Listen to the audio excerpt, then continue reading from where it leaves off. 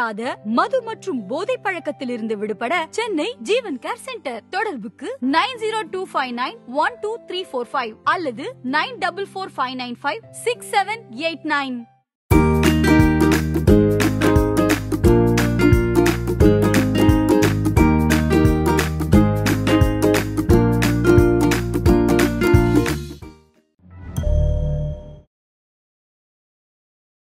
எல்லா நிகழ்ச்சிகளுமே அரசியல் தலையீடு இல்லாமல் இருக்காது. அந்த மதக்காரன் இந்த மதக்காரனை குத்தினான் என்றால் அது அரசியல் தலையீடு இல்லைன்னு கூட நீங்கள் சொல்லலாம். அப்படி வாய்ப்புகள் இருக்கு. அரசாங்கம் செய்யக்கூடியதுக்கு எப்படி அரசியல் தலையீடு இல்லாமல் இருக்க முடியும்? இது ஆளுங்கட்சிகள் தொடர்ந்து நிரூபித்துக் கொண்டிருக்கக்கூடிய. விஜய் என்ன பாஜகவுக்கு எதிரியா, ஆளும் தரப்புக்கு எதிரியா? வாங்க, விஜயுடைய சமீபத்திய படத்தினுடைய வசனங்கள் பாதிக்கிறது பாஜகவினுடைய நடுவண் அரசினுடைய கொள்கைகளை. அதே போல விஜய்க்கு பொறுத்தவரை அரசியலா இல்லையா என்ற உங்களுக்கு குழப்பம் தான், அரசியல் தான் என்று சீமான் சொல்லிட்டார். இப்போ பிகில் படம் சம்பந்தமான அந்த விசாரணை ஏஜிஎஸ் கல்பாத்தி அகோரம் அவங்களுடைய அலுவலகத்தில், அதே போல அதனுடைய ஃபினான்சியர் வீட்டில், அதற்கு பிறகு விஜய்க்கு வந்திருக்கு இந்த விசாரணை. ஆனால் இப்போ விஜய் எந்த படங்கள்ல இப்படி பாஜகவை எதிர்த்தோ மத்திய அரசை எதிர்த்தோ பேசியிருக்காரு. விஜய் மீதான தாக்குதல் விஜயை இப்ப டார்கெட் பண்றது மத்திய அரசா இல்ல மாநில அரசா? இது ஒரு அரசியல் தான் என்பதைத்தான் அங்கு புரிய வேண்டிய தேவை இருக்கு. எப்படி ஜெயலலிதா காலத்தில் கலைஞரை ஏறுங்கன்னு சொல்லி போட்டு காவல்துறை இழுத்துட்டு போற மாதிரி இங்கே விஜயை நீங்க வேலூர்ல இருந்து சென்னைக்கு வாங்க, இல்லைங்க நான் இந்த கால் ஷீட்டை முடிச்சுட்டு இந்த சில சீன் எடுக்க வேண்டியிருக்கு, முடிச்சுட்டு நான் வரேன் அப்படின்னு சொன்னவரை இப்போ உடனே வாயா, ஓஹோ இது அரசியல் போல இருக்கிறது என்று புரிந்து கொள்ள வேண்டியது.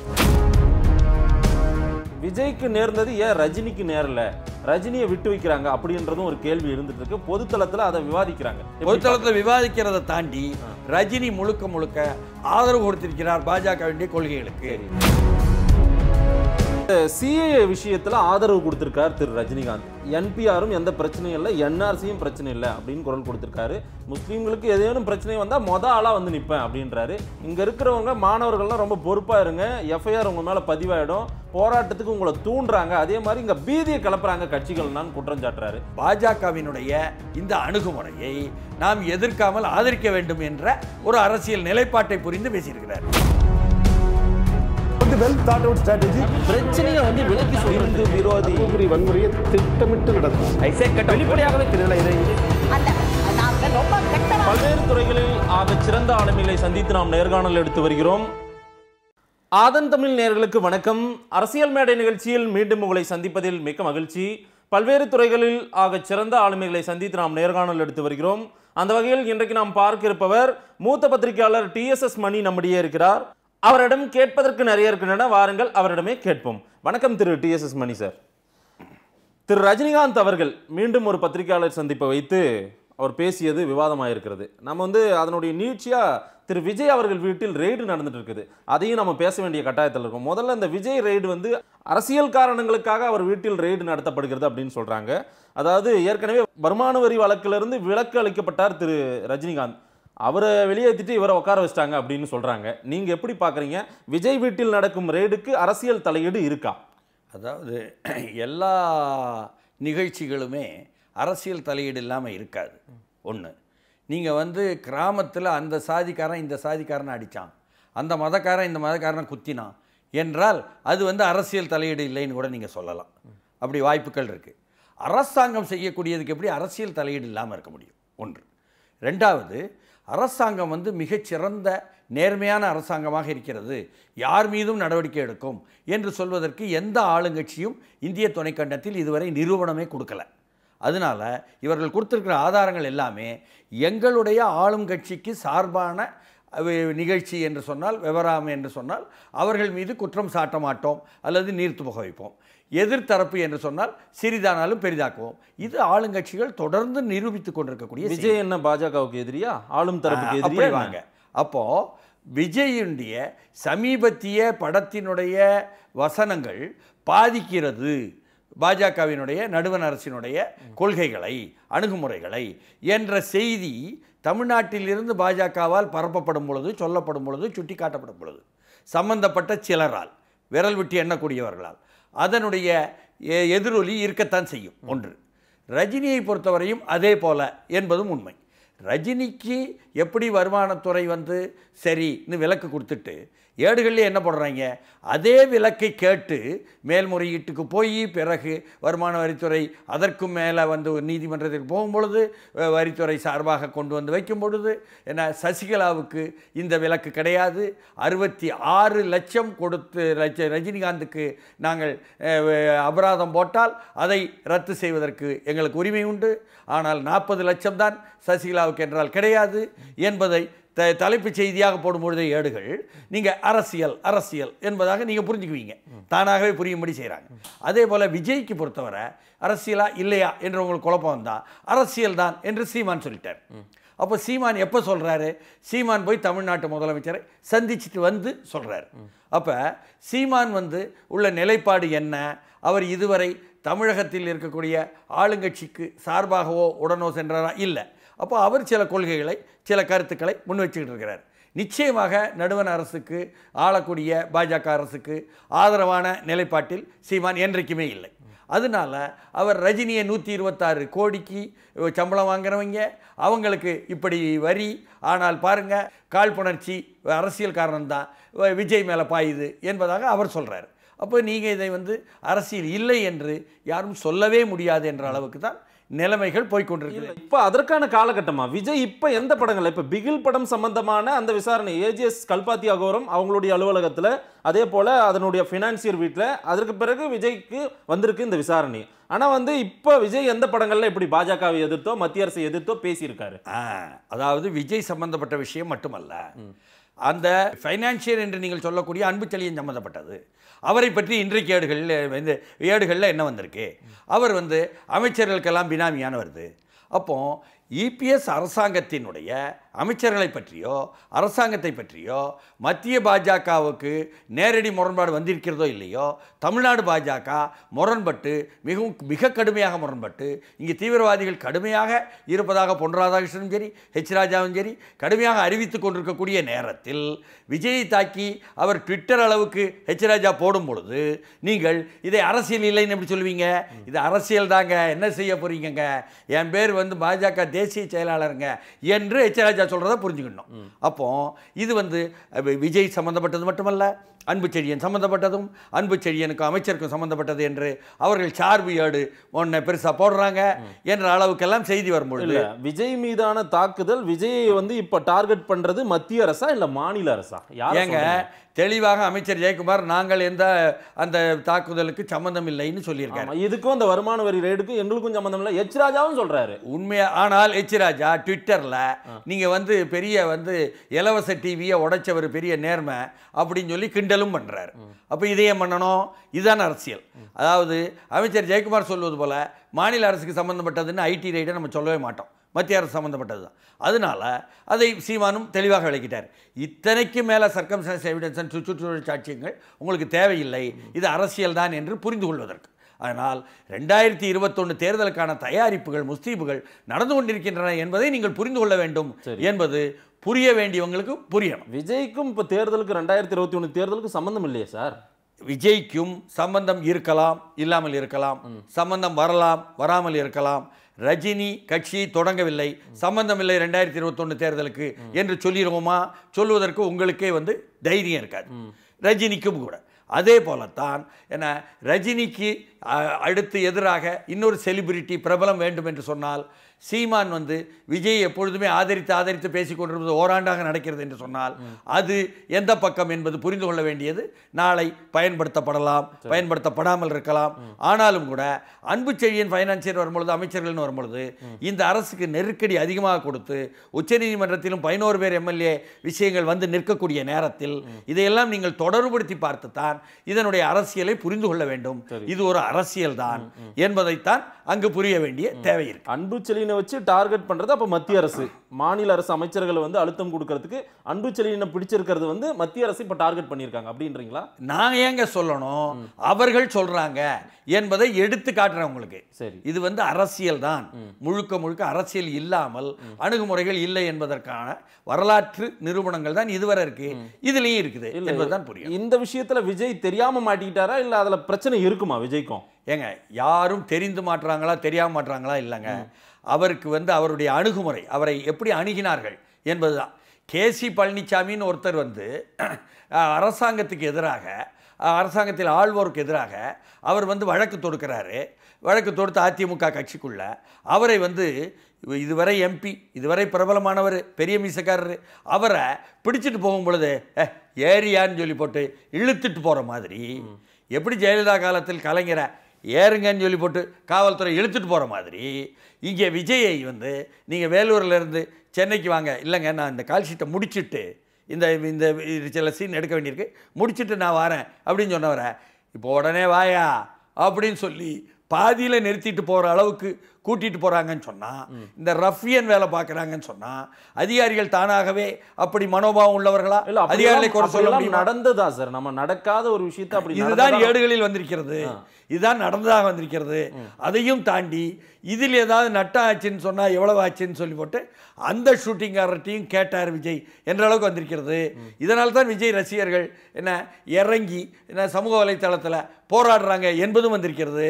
என்பதெல்லாம் செய்தியாக வந்திருப்பதை வைத்துத்தான் நாம் ஓஹோ இது அரசியல் போல இருக்கிறது என்று புரிந்து கொள்ள வேண்டியிருக்கு. சரி, விஜய்க்கு நேர்ந்தது ஏன் ரஜினிக்கு நேரல?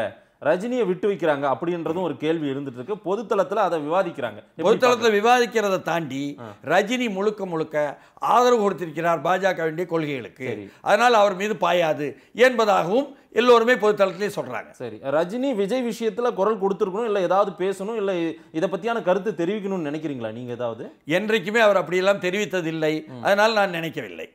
அதாவது கலைஞர் ஆட்சியில் இருக்கும் பொழுது, கலைஞர் அனைத்து கலைஞர்களையும் கூட்டி இருக்கும் பொழுது அங்கே வந்து எங்களை நிர்பந்தப்படுத்தி என்ன கூப்பிடுகிறார்கள் உங்கள் கட்சிக்காரர்கள்னு சொல்லி அஜித் எந்திரிச்சு சொன்னோன்னே அப்பொழுதுதான் எந்திரிச்சு கைதட்டுறாரு ரஜினி.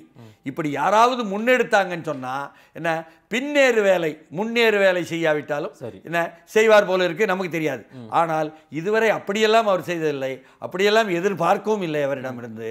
என்ன தமிழ்நாட்டை சேர்ந்த விஜய், சீமான் வார்த்தையில் சொல்லப்போனா வெளியிலிருந்து வந்த ரஜினி என்பதாக கூட அவர்கள் ஒரு விளக்கம் சொல்லுவாங்க. ஆனால் அவெல்லாம் காரணம் அல்ல, 2021 தேர்தலுக்கான தயாரிப்புகள் தொடங்கிவிட்டது என்பது மட்டும்தான் காரணம். இல்ல, காங்கிரஸ் நேரடியா இது சொல்லுது, இது வந்து அரசியல் பிரச்சனை தான், அரசியல் தலையீடு, விஜயை வந்து இது பண்றாங்க, அவங்க வந்து விஜயை டார்கெட் பண்றாங்க பாஜக அப்படின்னு சொல்றாங்க. அரசியல் கட்சிகள் ஒரு சில கருத்துக்கள் சீமான் பேசுறாரு, ஆனா திரைப்பிரபலங்கள் யாருமே இதுக்கு வாய்ஸ் கொடுக்கல. ரஜினி பேச மாட்டாருன்னு நீங்க சொல்றீங்க, கமல் கூட இதை பேசாம இருக்கிறதையும் எப்படி பாக்குறீங்க? கமல் இதுல மட்டுமல்ல, ரஜினி சொன்ன கருத்துக்கள் மீதும் கருத்து சொல்ல முடியல. அதனால் வந்து அவரை வந்து இன்றைக்கு நீங்க ஆக்டிவ் பொலிட்டிஷியன் என்பதாக எடுத்துக்கொள்ள முடியாம இருக்குது 2-3 வாரமாக. அதனால அவர் அரசியலிருந்து விலகிட்டாரா? அப்படி பொருள் அல்ல, லீவு போட்டிருக்காருன்னு அர்த்தம். லீவு, ஆமா. அதாவது அவர் வந்து அவருடைய தொழில் பார்க்க வேண்டியிருக்குது இல்லை, அப்போ அதை திரைப்படத்துக்கான வேலைகள் செய்ய வேண்டியிருக்குல்ல, அந்த நேரத்தில் கவனிக்க முடியாமல் இருக்கலாம்ல. ஒரு விஜயகாந்த் தான் வெளிப்படையாக சொல்லுவார், நான் இப்போ தான் ஏர்போர்ட்டில் வந்து இறங்கினேன், நான் வந்து அதனால் இன்னும் பேப்பரை பார்க்கல என்பதாக கருத்து சொல்லிடுவார். அப்படி கவல் சொல்லுற பழக்கம் வந்து அவர் அறிவுஜீவி என்ற ஒரு பெயருக்கு வந்து இடைஞ்சலாக இருக்கும் என்பதனால் சொல்லாமல் இருக்கலாம். ஆனால் யதார்த்தம் இதுதானே என்பதுதான் நாம் புரியணும். இந்த சிஏஏ விஷயத்தில் ஆதரவு கொடுத்திருக்கார் திரு ரஜினிகாந்த். என்பிஆரும் எந்த பிரச்சனையும் இல்லை, என்ஆர்சியும் பிரச்சனை இல்லை அப்படின்னு குரல் கொடுத்திருக்காரு. முஸ்லீம்களுக்கு ஏதேனும் பிரச்சனை வந்தால் ஆளாக வந்து நிற்பேன் அப்படின்றாரு. இங்கே இருக்கிறவங்க மாணவர்கள்லாம் ரொம்ப பொறுப்பாக இருங்க, எஃப்ஐஆர் உங்கள் மேலே பதிவாயிடும், போராட்டத்துக்கு உங்களை தூண்டுறாங்க, அதே மாதிரி இங்கே பீதியை கிளப்புறாங்க கட்சிகள்னான்னு குற்றம் சாட்டுறாரு. ரஜினிகாந்தினுடைய இந்த பார்வையை எப்படி பார்க்குறீங்க, அவருடைய ஆதரவை எப்படி பார்க்குறீங்க? அதாவது முதல்ல திமுக தலைவரும் சொல்கிறாரு, ரஜினிகாந்த் வந்து புரிந்து கொள்ளவில்லை என்ன சிஏஏ பற்றி அப்படின்னு சொல்லி போட்டு முஸ்லீமுக்கு எதிராக இல்லை என்று சொல்லுகிறார். புரிந்து கொள்ளவில்லை என்ற செய்தியை வந்து சொல்கிறார். ரஜினிகாந்த் புரிந்து கொள்ளவில்லை என்பதை சொல்வது என்பதில் நமக்கு உடன்பாடு இருக்க முடியாது. ஏன்னா புரிந்து தெளிந்து தெரிவாகத்தான் இன்றைக்கு இருக்கக்கூடிய திரைப்பட கதாநாயகர்கள் எல்லாம் படத்தினுடைய கதையை கேட்பது, அதற்கு பிறகு ஒவ்வொரு காட்சிக்கும் ஆனால் வசனங்களை கவனிப்பது, அந்த பாடல்களை கவனித்து அது சரியாக வருகிறதா என்று தன் பிரபலத்தை வலுப்படுத்துமா இல்லையா என்று கவனிப்பது என்ற அளவுக்கு கவனமாக இருப்பவர்கள், விவரமாக இருப்பவர்கள், விவரக்காரர்கள். அதனால் கவனிக்காமல் விவரம் இல்லாமல் புரியாமல் ரஜினிகாந்த் பேசவில்லை. புரிஞ்சுதான் பேசியிருக்காரு. இப்போ ஆமாம், எதை புரிந்து நடுவண் அரசினுடைய பாஜகவினுடைய இந்த அணுகுமுறையை நாம் எதிர்க்காமல் ஆதரிக்க வேண்டும் என்ற ஒரு அரசியல் நிலைப்பாட்டை புரிந்து பேசியிருக்கிறார். சரி, அப்போ இதை எப்படி பார்க்கணும்? இல்ல அது புரிஞ்சு சொல்ற மாதிரி நீங்க பாக்குறீங்களா இல்ல வந்து அவங்க எது செஞ்சாலும் சரின்னு சொல்ற மாதிரி பாக்குறீங்களா? இல்லைங்க, இன்னைக்கு வந்து விவாதமாக எது இருக்கிறதோ அதில் எதை எதை எடுத்துக்கொண்டு 2021 தேர்தலுக்காக எடுத்து வைக்க வேண்டுமோ காலடிகளை அதை புரிந்து என்று நான் சொல்றேன். சரி, அதாவது பெரியாருக்கு எதிரானவர் அல்ல ரஜினி என்று நாம் இங்கே பேசியிருக்கிறோம். அது மட்டுமல்ல, பெரியாருக்கு ஆதரவாக பெரியார் படத்தை எடுத்தவருக்கும் ஆதரவாக இருந்தார் ரஜினி என்ற வரலாற்றையும் கூட நாம் இங்கே சுட்டிக்காட்டினோம். ஆனாலும் கூட 1971 குறிப்பிட்ட நிகழ்வை எடுத்து சொல்லி என்ன பெரியார் மீது உரசினாலும் பரவாயில்லை, அவர் கருத்துக்கள் செயல்பாடுகள் மீது உரசினாலும் பரவாயில்லை என்று கருத்து சொன்னார் என்றால் 2021 தேர்தலுக்காக ஆன்மீக அரசியல் என்று ஒன்று சொல்லிவிட்டோமே, அது இல்லாமல் போய்விடும் போல இருக்கிறதே. எல்லோருமே தானே ஆன்மீக அரசியல் பேசுகிறார்கள். ஆனால் வேறுபடுத்தி சொல்ல வேண்டும் என்றால் இப்படியாக பகிரங்க நாத்திகம் பேசுவதை எதிர்த்து செயல்பாடுகளை எதிர்த்து ஒரு ஆன்மீக பார்வை என்பது போல் ஒன்றை கொடுத்தால் அது பற்றி எரியும். தமிழ்நாடு எங்கும் நாம் விவாதிக்கப்படுவோம். 2021 தேர்தலுக்காக ஏற்கனவே இபிஎஸ் தலைமையில் ஒரு கூட்டணி என்பதாக, ஸ்டாலின் தலைமையில் ஒரு கூட்டணி என்பதாக இருக்குது. நாம் வரணும்னு சொன்னால் திமுக அதிமுக அல்லாத ஒரு தளத்தை என்ன இருக்கும் தளத்தை வலுப்படுத்தி விரிவுபடுத்தானே வரணும். அப்படி வருவதாக இருந்தால் நம்மை நோக்கி விவாதம் வர வேண்டுமே. அதனால் அரசியல் விவாதங்கள் தங்களை நோக்கி வர வேண்டும், தானும் வைக்கக்கூடிய விவாதங்கள் மக்களை போய் எட்ட வேண்டும் என்று எடுத்தது தான் அந்த 1971 நிகழ்ச்சி. அப்போ திட்டமிட்டு தான் அதை பேசுகிறார் என்ற விஷயமும் பேசினோம். இந்த சிஏஏவும் திட்டமிட்டு தான் அதே போல தான் சிஏஏ விஷயம். ஆனால் சிஏஏ எப்படி புரிந்திருக்கிறார்? ரஜினி ஏன் அப்படி கொண்டு வராரு? ரஜினி வந்து உளப்பூர்வமாக அரசியலுக்கு முழுமையாக வருவதற்கு ஆரம்பத்திலிருந்தே தயாரா? இப்படி கேள்விகள்லாம் சர்ச்சைக்கு வருது. உள்ளபடியே ரஜினிக்கு பின்னால் இருந்து எப்படி சக்திகள் எல்லாம் இயங்கலாம், கார்ப்பரேட் சக்திகள் அரசியலுக்கு எப்பொழுதுமே இயங்கும். நடுவண் அரசு பக்கத்தில் இருந்தும் யாரை எந்த மாநிலத்தில் வீழ்த்த வேண்டும் என்று நினைக்கிறார்களோ அவர்களுக்கு எதிராக யாராவது வந்தால் சரி என்று நினைக்கலாம். தங்களுடைய கட்சியின் கூட்டணியில் வர வேண்டும் என்ற அவசியமில்லை, வர வேண்டும் என்று நினைப்பார்கள். இதையெல்லாம் கூட நமக்கு வரலாறு கற்றுக் கொடுத்துருக்கு. இந்திரா காந்தி காலத்திலேயே திராவிட முன்னேற்ற கழகத்தை எதிர்த்து அதிலிருந்து வெளியே வந்த பொருளாளரான என எம்ஜி ராமச்சந்திரன் இங்கே வருவதற்கு அப்பொழுது ஜி பார்த்தசாரதின்னு சொல்லி போட்டு வெளிவிவகாரத்துறையினுடைய செயலாளராக இருந்தவர், அவருடைய உதவியில் வழிகாட்டலில் மட்டுமே செயல்படுவார் என்று இந்திய கம்யூனிஸ்ட் கட்சியைச் சேர்ந்த சேலத்தின் பக்கத்தில் உள்ள கருப்பூரைச் சேர்ந்த எம் கல்யாண சுந்தரம் பெயர் பெற்றவர். அவருடைய வழிகாட்டலில் தான் எம்ஜிஆருடன் சேர்ந்து அந்த ஊழல் ஃபைலை தூக்கிக்கிட்டு எல்லா இடமும் அதற்கான பேவிங் த வே கிரவுண்டை போட்டார் என்பது நமக்கு வரலாற்றில் நடந்திருக்கிற நிகழ்ச்சி. அதே போல மீண்டும் பார்த்தால் இங்கு திமுக 37 தொகுதிகளில் கூட்டணி வெற்றி பெற்று விட்டதே, வேறு விபத்தில் வெற்றி பெற்றது என்று புரியாதவர்கள் ஆகா இங்கே நாம் இறங்க முடியாது போல் இருக்கிறதே, அதனால் நமக்கு ஒத்திசைவாக வருவார்களா இபிஎஸ் தலைமையிலான கூட்டணி, வரமாட்டார்கள் போல் இருக்கிறதே, ஆனால் நமக்கு வேறொருவரை பிரபலத்தை கொண்டு வர வேண்டுமே என்று அவர்களும் முயலலாம். தங்களுடன் கூட்டணி இருக்க வேண்டும் இல்லாதது என்பது கட்சியை பொறுத்தவரை பிரச்சனை அல்ல. ஆனால் இன்னார் வர வேண்டும் இன்னார் வரக்கூடாது என்று நினைக்கலாம். அது மட்டுமில்லாமல் காவியா போன்ற ஃபைனான்ஸ் கார்ப்பரேட்ஸ் எப்படி பின்னால் இருந்தார்கள் என்பதை சென்ற முறையே நாம் எடுத்து விளக்கமாக சொன்னோம். இத்தனையும் பின்னால் உள்ள சக்திகள். ஆனால் அவர் விவரம் தெரிந்து செய்கிறாரா என்றால் விவரம் தெரிந்தால் செய்கிறார். அவருக்கு என்ன பின்னணி என்றெல்லாம் வந்து விசாரிக்க ஆரம்பிச்சிட்டாங்க. அதுக்குள்ள விவாதம் போவதனால அவருக்கு பின்னணி அவர் வந்து சிவாஜிராவ் கெய்க்வாட் என்ற பெயருடன் மகாராஷ்டிராவில் இருந்து வந்தவர் என்று சொன்னால் தாகிர் என்ற அந்த சமூக பிரிவு சாதியைச் சேர்ந்த அந்த டெய்லரிங் ப்ரொஃபஷன் உள்ள ஒரு ஓபிசி மராத்தா சமூகம்தான். அது வந்து குஜராத்திற்கும் மகாராஷ்டிராவிற்கும் உள்ள எல்லை பகுதியில் பரோடா மன்னரான சாய்ராவ் கெய்க்வாட் என்ற மன்னருடைய ஆதிக்கத்திற்கு கீழ் ஆட்சி அதிகாரத்திற்கு கீழ் சௌராஷ்டிரா பகுதி ஒன்றையும் சேர்த்தாண்டாரே அந்த பகுதியிலிருந்து வந்தவர்கள் என்பதெல்லாம் சொன்னாங்க. ஆனாலும் கூட அவருடைய சொந்தங்கள் ஒவ்வொருவருக்கும் உதவி செய்து பெங்களூரில் மிகச்சிறப்பாக என அவர்கள் வந்து வாழ்ந்து கொண்டிருக்கக்கூடிய ஒரு உத்தரவாதத்தை ஏற்படுத்துகிறார் என்பதையும் சொன்னாங்க. இதையெல்லாம் பின்னால் பார்க்க ஆரம்பிச்சிட்டாங்க. அப்படி இருக்கும்பொழுது முன்னால் பாருங்க என்பதை நாம் கேட்குறோம். சிஏஏ என்றால் என்ன, ஏன் கொண்டு வந்தார்கள்? உள்ளபடியே பாஜக அரசை பற்றியோ ஆட்சியாளர்களை பற்றியோ கட்சியை பற்றியோ அதனுடைய அதிகாரத்தை பற்றியோ அதற்கு உடன் ஒத்துழைக்க கூடிய அவ்வப்பொழுது முரண்பட்டாலும் மீண்டும் ஒத்துழைக்கக்கூடிய ஆர்எஸ்எஸ் என்ற ஒரு சக்தியை பற்றியோ இந்த நாட்டில் வந்து பெரும்பான்மை மதத்தை பயன்படுத்தியுள்ள மதவெறியர்கள் என்பதாகவும் இந்துத்வா என்பதாகவும் வெளியே எதிர்ப்பவர்கள் சொல்லுவாங்க. அவர்களுமே நாங்கள் இந்துத்வா என்பதாக சொல்லிக் கொள்வாங்க. சரி, இந்து மத உணர்வு என்பது வேறு, இந்துத்வா என்பது வேறு போல என்பதாக விவாதங்கள் மூலம் நாமும் புரிஞ்சு கொள்கிறோம்.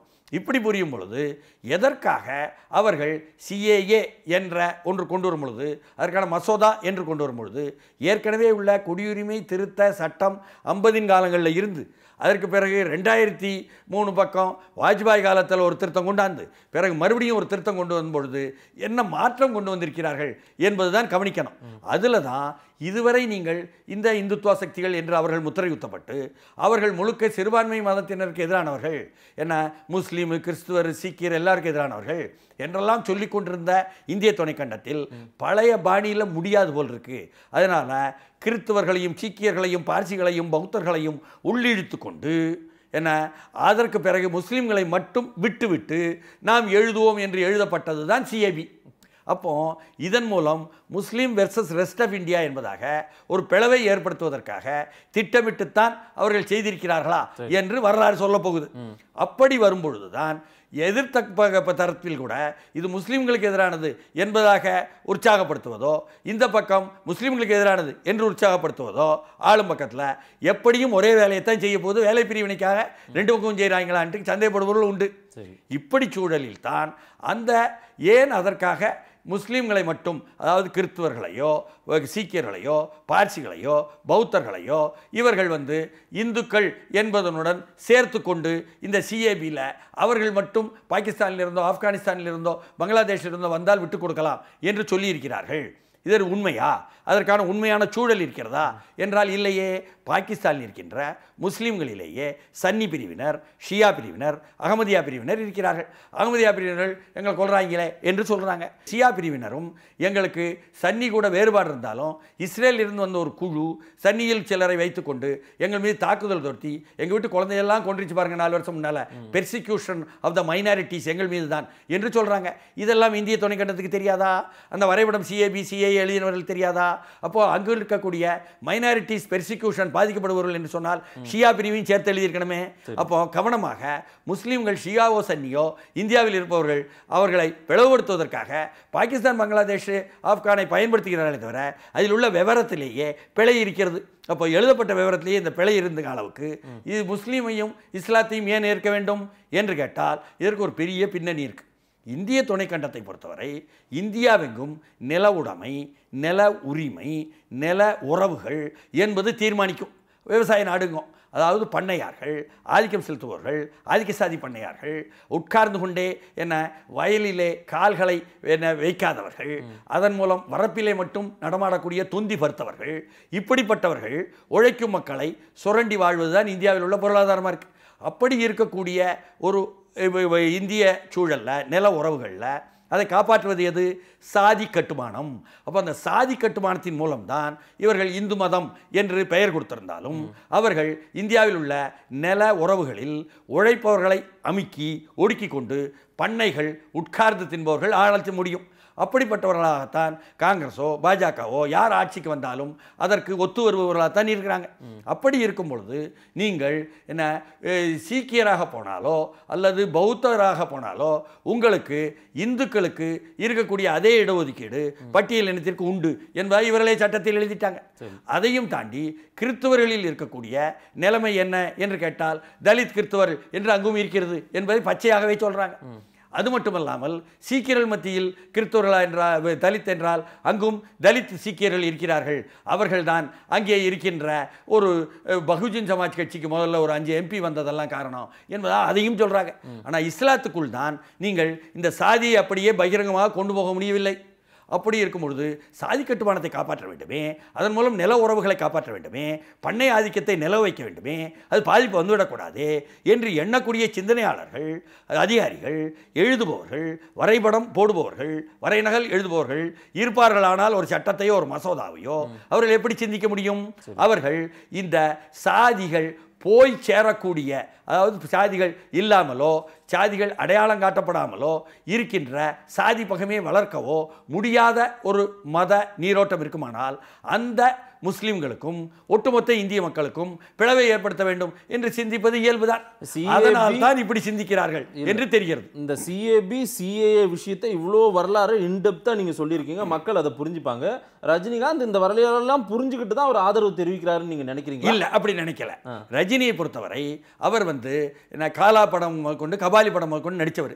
அப்ப ரஞ்சித் கூட சேர்ந்துட்டு உடன்பட்டு இதையெல்லாம் செய்யணும். ஏன்னா மராத்தா அவருடைய வேர்களுக்கு போனீங்கன்னா மராத்தாவுக்கும் அங்கே இருக்கக்கூடிய சித்பவன் பார்ப்பனர்களுக்கும் அங்கே இருக்கக்கூடிய தேசாஸ்தா பார்ப்பனர்களுக்கும் மகாராஷ்டிராவில் உள்ள மோதல்கள் எல்லாம் கேள்விப்படாமல் இருக்க மாட்டார். அதனால அவர் இந்த சாதி பகைமை என்பதை இருக்கக்கூடாது, சாதி கட்டுமானம் என்று இருக்கக்கூடாதுன்னு நினைப்பார். சாதி கட்டுமானம் இருக்கணும்னு நினைக்க மாட்டார். அதனால இதில் இத்தனை சாதி பின்னணி கொண்ட வரலாற்று காரணங்களுடன் உள்ள நிலவுறவுகளுடன் இருக்கிறது என்ற செய்தி அவருக்கு போய் சேர வேண்டும். அவருக்கு நாம் சில டிப்ஸ் கொடுக்கலாம். ஏன்னா அவர் புரியாம செய்யறாருன்னு சொல்லிட்டார்ல நம்ம திமுக தலைவர். அதனால அதை நாம் ஏற்றுக்கொண்டு அவரை புரிய வைப்பதற்கு உதவலாம் என்பதற்காக இந்த மாதிரி டிப்ஸ் கொடுக்கலாம் என்றுதான் சொல்லுவார். ரஜினிகாந்தினுடைய இந்த நிலைப்பாடுகள்லாம் பாஜக ஒட்டியே இருக்கு. அவர் இன்னமும் ஒரு பாஜகவினுடைய ஆளாதான், வலதுசாரியா தான் பேசிட்டு இருக்காரு. அவருடைய ஆன்மீக அரசியல் இதுதான் அப்படின்றாங்க. அப்படி சொல்லல நான். அதாவது பாஜக என்பது ஒரு கட்சி. பாஜகவினுடைய கொள்கை என்ன என்பது வேறு, பாஜக என்ற கட்சி கொள்கை வேறையா? ரஜினி கொள்கை வேற இல்ல.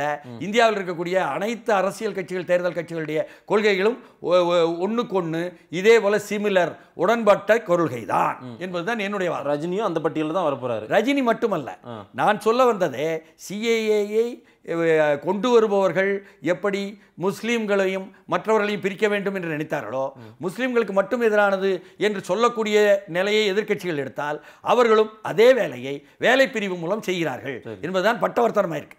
அதனால அனைத்து சமூகத்திற்கும் எதிரானது, இந்திய அரசியல் சட்டத்திற்கே எதிரானது, யதார்த்தத்திற்கே புறம்பானது, இந்திய மக்களையே பிளவுபடுத்தக்கூடியது என்பதாக சிஏஏ வர்ணித்தால் தான், அதை வர்ணிக்கிறார்களோ இல்லையோ அரசியல் கட்சிகள், அதை அஸ்ஸாம் மக்கள், போதோ என்ன விடுதலைக்காக போராடுபவர்கள், போதோ பழங்குடிகள், அவர்கள் கவுஹத்தியில் போராடுறாங்க சிஏக்கு எதிராக. அங்கே இருக்கக்கூடிய கர்பி ஆங்கலாங் பழங்குடிகள் அஸ்ஸாமில் அதற்கு எதிராக போராடுறாங்க. ஜார்க்கண்டில் இருந்து அங்கே எஸ்டேட்டில் போய் வேலை செய்யக்கூடிய தொழிலாளர்கள் தங்களுக்கு கிடைக்கவில்லை இந்த குடியுரிமை என்பதாக சிஏ எதிர்த்து போராடுறாங்க. அப்போது 19 லட்சத்தில் 12-13 லட்சம் முஸ்லீம் அல்லாத இந்துக்கள் எதிர்த்து அஸ்ஸாமில் போராடுறாங்க. இங்கே உத்தரப்பிரதேசத்துக்கு வந்தீங்கன்னு சொன்னால் அங்கே முழுக்க சமாஜ்வாதி பார்ட்டி இறக்கி விட்டு யாதவர்கள்னு பகிரங்கமாக எல்லோருக்கும் தெரியும்படி, அவர்கள் இந்துக்கள்னு எல்லாருக்கும் தெரியும், அவர்கள் தான் பெரும்பான்மையாக ரோட்டுக்கு வராங்க. இளைஞர்களும் அதே மாதிரி. அதற்கு பிறகு முஸ்லீம்களும் வராங்க. அப்படி இருக்கும் பொழுது நீங்கள் டெல்லியில் ஜமியா மில்லியா எடுத்துக்கிட்டீங்கனாலும், அங்கே ஜவஹர்லால் நேரு பல்கலைக்கழகம் எடுத்துக்கிட்டீங்கனாலும், டெல்லி யூனிவர்சிட்டி எடுத்துக்கிட்டீங்கனாலும் அதில் இந்துக்கள், அதுவும் மேட்டுக்குடியில் இருக்கக்கூடிய கேர்ள்ஸ் அண்ட் பாய்ஸ் அவர்களெல்லாம் இறங்கி போராட வராங்க. அதனால மேங்களூர்லேயும் அதே கதை. சுட்டுக் கொல்லப்பட்டதும் ஒரு இந்து இளைஞர் இருக்கார். பெங்களூர்லேயும் அதே கதை. சென்னையில் எடுத்துக்கிட்டிங்கனாலும் வள்ளுவர் கோட்டத்திலையும் கூடியிருந்த 2400 என்ன சாதாரணமாக 2000 பேர் வரை முஸ்லீம் அல்லாத இந்துக்கள்னு சொல்கிற அளவுக்கு வருது. அப்படியானால் இந்துக்களிலும் பெரும்பான்மையானவர்கள் இறங்கி, அதுவும் குறிப்பாக அதில் ஓரளவு என்லைட்டன்ட் என்று சொல்லக்கூடிய என்ன மேட்டுக்குடி வீட்டு கேர்ள்ஸ் அண்ட் பாய்ஸ் கூட, அதாவது நீங்கள்லாம் செல்வாக்கு பெற்ற சாதிகள், ஆதிக்க சாதிகள் என்று சொன்னாலும் அவர்கள் வீட்டு என்ன குழந்தைகள் கூட, அந்த பெண்களும் யுவதிகளும் இளைஞர்களும் கூட இறங்கி வர்றாங்கன்னா அவங்க அறிவுபூர்வமாக வளர்ந்து சாதி மதங்கள் கூடாது என்ற மனோநிலைக்கு வந்ததுனால வராங்க. அவர்களெல்லாம் இறங்கி முஸ்லீம்களும் வராங்க என்பதனால அவர்கள் என்ன நிரூபிக்கிறார்கள் என்றால், இந்தியா ஒரு மதச்சார்பற்ற நாடு, இங்கே மதம் என்பதன் மூலம் மக்களை பிளவுபடுத்த முடியாது, நாங்கள் அதனால் சிஏ எதிர்க்கிறோம் என்பதை தெரிவுக்கு வராங்க. ஆனால் அரசியல் கட்சிகளுக்கு இதே உணர்வு அப்படியே புரிந்து கொள்ள முடியாது. ஏனென்றால் அவர்கள் இருக்கும் ஸ்டேட்டஸ் குவோ என்று சொல்வாங்க, இருக்கும் சமூக பொருளாதார அரசியல் கட்டமைப்பை கட்டி காப்பதற்காகத்தான் இருக்கும் பாராளுமன்ற தேர்தல் முறை இருக்கிறது. அதில் தேர்தல் கட்சிகள் எப்படியாவது நான் அதிகாரத்திற்கு வர வேண்டும், நீ வரக்கூடாது, நான் வரணும், என் கூட சேர்ந்த கூட்டணி வரணும், உங்க கூட சேர்ந்த கூட்டணி வரக்கூடாது, அடுத்த ஆண்டு அதில் உள்ள கூட்டணியில் உள்ள 2 பேர் என் கூட வந்தால் இந்த கூட்டணி வரணும், உங்க கூட வந்தால் எங்கள் கூட இருந்தவன் உங்க கூட போனால் அந்த கூட்டணி வரக்கூடாது. இப்படி வெறும் அதிகார பசி அதற்காகத்தான், அதிகார வெறிக்காகத்தான் அரசியல் கட்சிகள் இதை எதிர்ப்பதாகவோ ஆதரிப்பதாகவோ சொல்லலாம். ஆனால் உள்ளபடியே மக்கள் எதிர்க்கிறார்கள் என்பதுதான் சிஏஏயினுடைய எதிர்ப்பு என்பது களம் காட்டுகிறது, இந்திய துணைக்கண்டம் எங்கும் காட்டுகிறது. இது ரஜினிக்கு நாம மக்கள் சார்பாக நீங்கள் முதலமைச்சராக வேண்டும், எம்ஜிஆர் போல ஆக வேண்டும் என்பதற்காக 2021 சிந்திக்கிறீர்களே, இதையும் சிந்திங்களையா, இதுதான் உண்மை. இது சாதி கட்டுமானத்தை உடைத்து விடக்கூடாது என்பதற்காக கொண்டு வரப்பட்ட என்ற அடிப்படை இருக்கிறது. இதில் மத ரீதியான பிளவை ஏற்படுத்துவதற்கு மறைமுகமாக இப்படி இருக்கிறது. மக்கள் எல்லாம் எதிர்த்துட்டாங்க, அவங்க முன்ன போயிட்டாங்க, நீங்கள் எல்லாம் அரசியல் பேசக்கூடியவங்க எல்லாம் பின்ன தான் இருக்கீங்க, ஊடகங்கள் உட்பட மக்கள் முன்ன போயிட்டாங்க, புரிஞ்சுக்கிடுங்க ஐயா, அப்புறம் நாளைக்கு யாரும் வரமாட்டாங்க உங்கள் கூட என்பதை புரிய வைக்கணும் என்பதுதான் நாம் காட்ட வேண்டிய, அவருக்கு கொடுக்க வேண்டிய டிப்ஸ். அதான் சிஏஏவை ரஜினிகாந்த் ஆதரித்து விட்டார். சிஏஏன்னா என்ன, சிஏபின்னா என்னன்னு திரு ரஜினிகாந்துக்கு மிகப்பெரிய விளக்கம் கொடுத்துருக்கீங்க. நிறைய டிப்ஸ் எல்லா அரசியல் கட்சிகளுக்கும் சேர்த்தே தான் கொடுக்குறோம். கண்டிப்பாக சார், இந்த தகவலை மக்களுக்கு கொண்டு போய் கொடுப்போம். மிக்க நன்றி திரு TSS மணி சார். வணக்கம். நன்றி நேயர்களே, மீண்டும் ஒரு அரசியல் மேடை நிகழ்ச்சியில் சந்திப்போம். நன்றி, வணக்கம்.